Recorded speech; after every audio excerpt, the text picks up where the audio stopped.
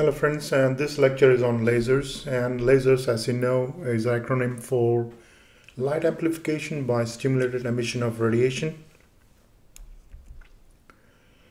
Lasers have certain characteristics. That's all the waves that the lasers produce are in phase, both in time and space, and this is known as coherence.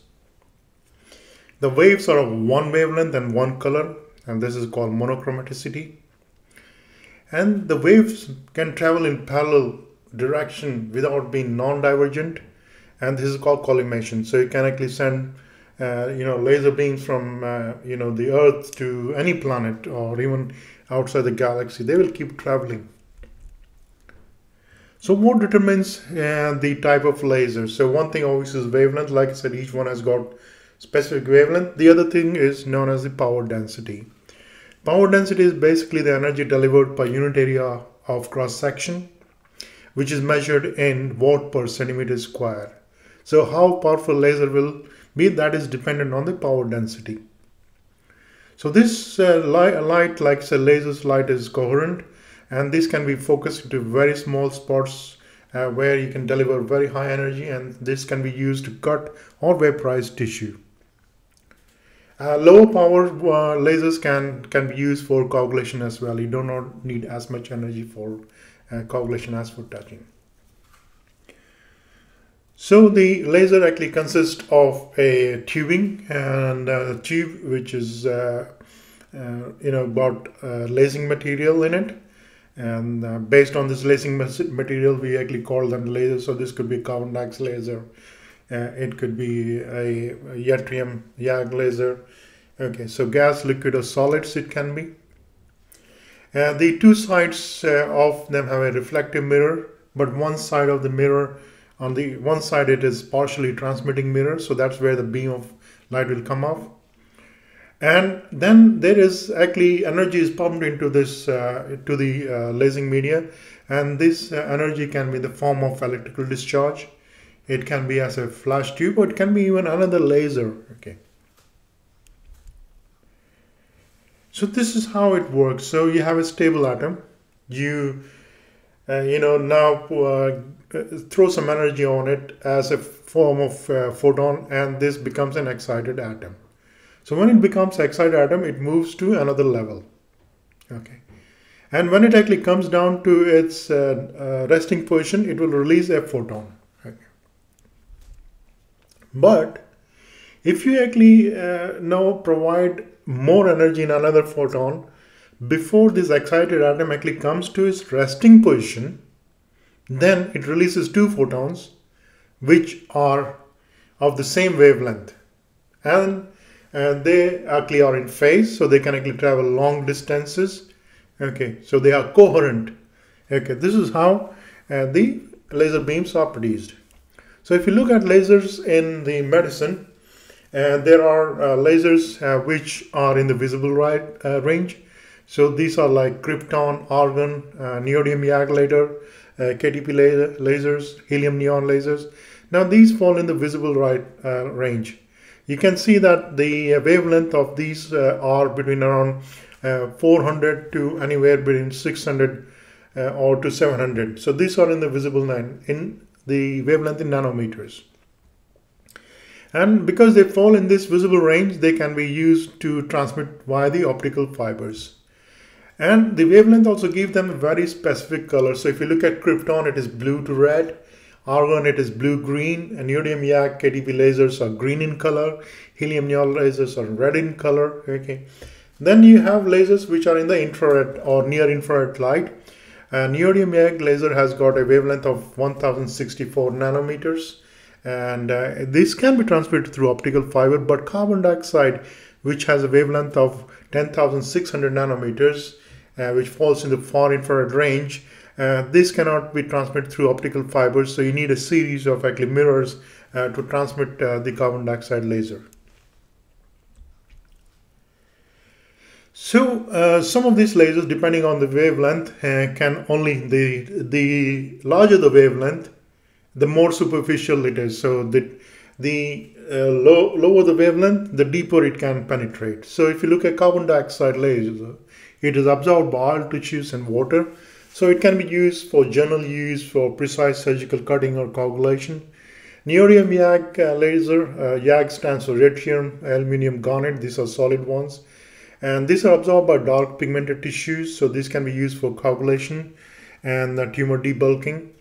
And if you combine the neodymium YAG with KTP, KTP stands for potassium titanyl phosphate.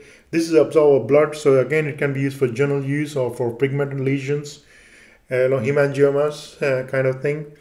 Argon is absorbed by melanin and hemoglobin, so these can be used for vascular tissues, and they also can be used for any pigmented lesions, excision of pigmented lesion. Krypton is absorbed by melanin, and it can be used for general use or for pigmented lesion again. The lasers are also depending on their power, classified 1 to 4. And the class 4 are very high powered, they're extremely dangerous, and they use energy of almost 500 megawatt. This can vaporize the tissues very easily. And the lasers which use for like the laser pointers, these are class 1 pointers. Okay, but they should still not be actually exposed to the eyes. You should not point them at people. So what are the hazards associated with use of lasers in the theaters? Operation theaters. So a lot of surgeries, ophthalmic surgeries, ENT surgeries actually are done using lasers. They can also be used in general surgical theaters for debulking, or gynecological theaters for debulking tumors. Now, so the hazards can be to the environment, it can be to the patient, and it can be the people or the staff. So this is a classification for that. So if you look at the environmental thing, so we know that lasers are used for vaporizing, papillomas. They have, viruses. They're laden with viruses, and when they are evaporate, they produce something called plume. These plumes can be, inhaled by people around, and that's why atmospheric contamination. It can cause seeding of viruses in the staff. So it's not a good thing. They need to use proper filters for that. The patient and staff may also be exposed to fire and explosion. If this energy is not misdirected to, say, for example, a solution which is contain alcohol, that will likely catch fire, or even to tissues which are soaked in, say, cleaning solution, that can catch fire. The things like explosives conditions, they can be explosions as well if it is in a closed environment. So fire explosions are possible. In the patients, because the amount of heat that is generated by laser, it can actually boil the blood and cause embolization. Other is inappropriate energy transfer. If the light is actually strikes something which is very reflective, it can actually go anywhere. And obviously to hollow viscous, it can cause perforation as well in patients. So what do you do to prevent this hazard? So important thing is in the environmental factors. So I talked about the suction and filters, especially for tumors where there is vaporization and plume formation occurs.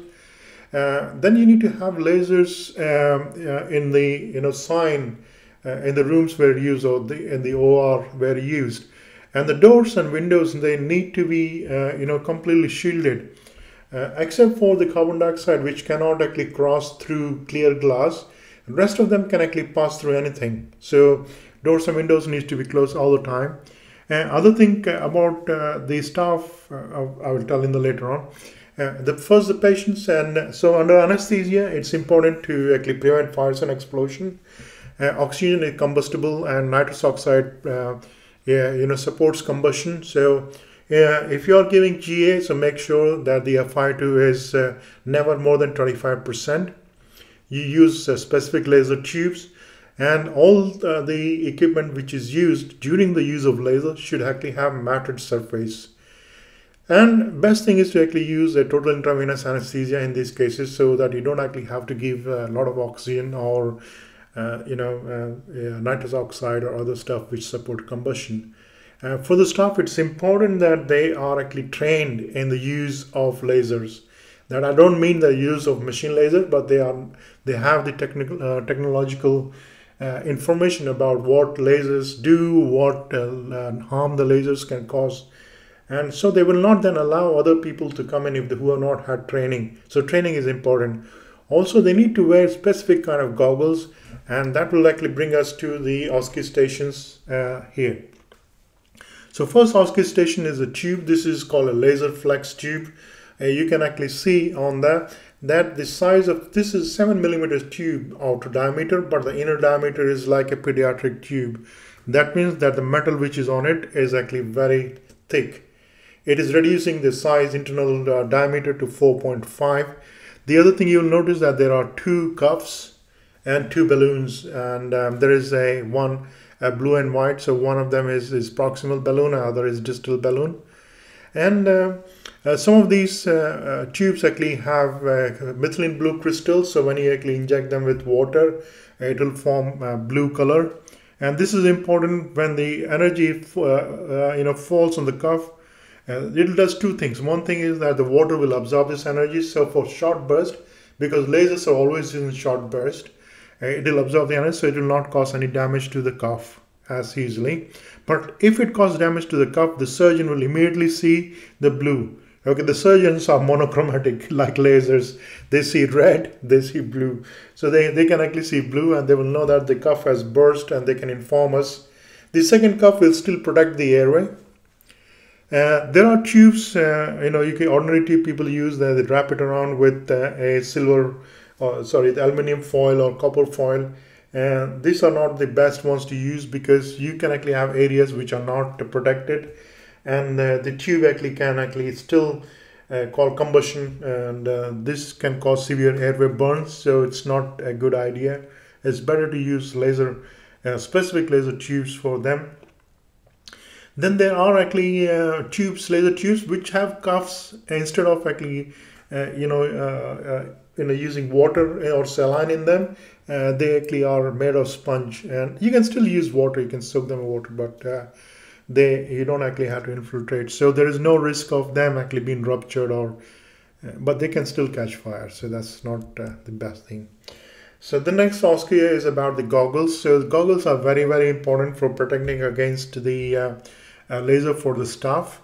The surgeon might be actually playing Star Wars and pointing the beam here and there, or it might actually get reflected from a surface which is not matted. So goggles are very, very specific. So you can see this is green tinted one. This is used for neodymium YAG laser. This looks a little bit red. This is for KTP neodymium YAG lasers. And then this is for the patient. So patient's eyes also need to be protected. The way patient's eyes can be protected is that either you can use, obviously, once you have shut them down as you would normally do, you can put some saline soaked gauze pieces over the eye and then tape it. Or you can also actually use shields, metal shields. You can use goggles like this as well.